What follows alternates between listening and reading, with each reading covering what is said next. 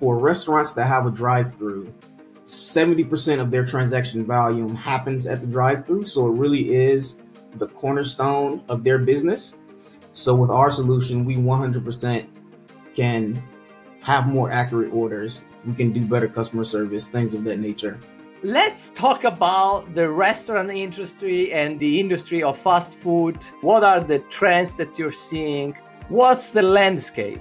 The landscape, so we're right now, because we want to have a focus, we're focused on the drive-through space in particular. And in the future, we'll focus on the wider, fast casual and sit down restaurant space. But the reason we're focusing on the drive-through space is two reasons. For restaurants that have a drive-through, 70% of their transaction volume happens at the drive-through. So it really is the cornerstone of their business.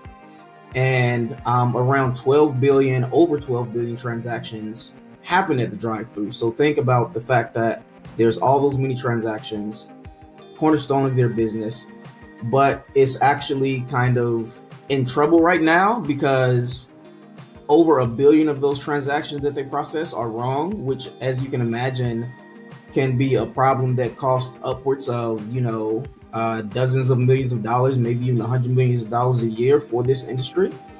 And the second thing that's happening is that they're also in a labor crisis. They, on average, have about 100% turnover. Some places have upwards of 150% employee turnover.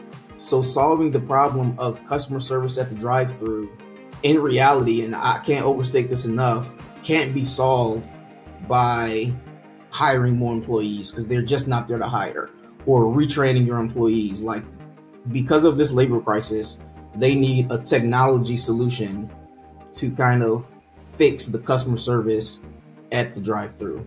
And the other thing that's happening is, while their customer service is diminishing because of this labor crisis and because of this extremely large volume of transactions, they're losing customers to your on-demand delivery services. So why drive through a drive-through and get poor service and maybe get your order messed up when you can just go directly home and order from your favorite restaurant on your phone?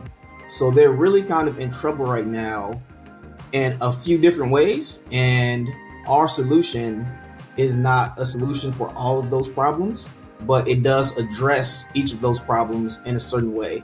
So with our solution, we 100% can have more accurate orders. And so that solves that problem. We can do better customer service, things of that nature.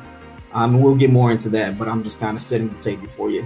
So I would like to dig for a second more on the customer experience. So today, I drive to the McDonald's of the world, to the drive-thrus of the world, and you're saying in about 10% of the cases something goes wrong.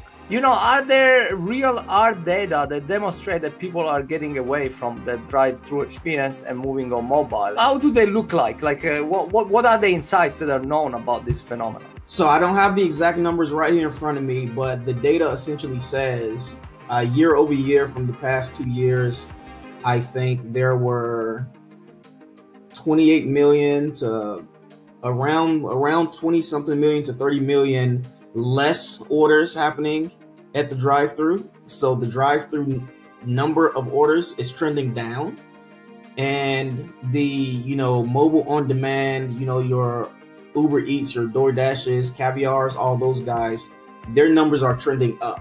And so when you take those two together, they both solve the problem of getting your food fast and convenient. And so they're a competitor in a way. And you can see, and also the experience of the drive-through, we all know has never been the best experience, with the poor communication at the drive-through, with the person who may not be the friendliest that day. There's like all these, small things that if you can avoid it, you'll avoid it. And you'll just go ahead and order your Uber Eats or your DoorDash and bypass the drive-thru altogether. We want to be able to help out with that.